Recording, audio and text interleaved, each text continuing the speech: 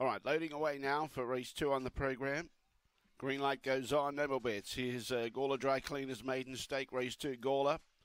Away, Simba began okay. Sabon Domination is alongside of it. Out wide, there's a little bit of a push and shove. Vespa Martini had a little bump there with Up There Jeff. But in the meantime, Simba's clear. Out in front by 4 lengths. Trying hard with Sabon Domination. Racing on its outside was Emily Will. Then behind those, American Mustard.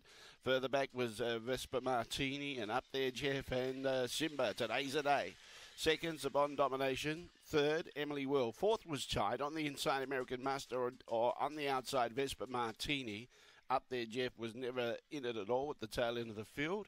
And the gallop was a 23.39, and Simba does it today. Number 1, Simba. Jumped well, used box 1 really well, kept the lead, took control. 1, 2, 4, 8, 2.5 lengths of the winning margin. 2.5 by 2 1/4. And it's 1, 2, 4, and 8. 1, 2, 4, 8. 23.39 the time. And the run home was 14.48. 14.48.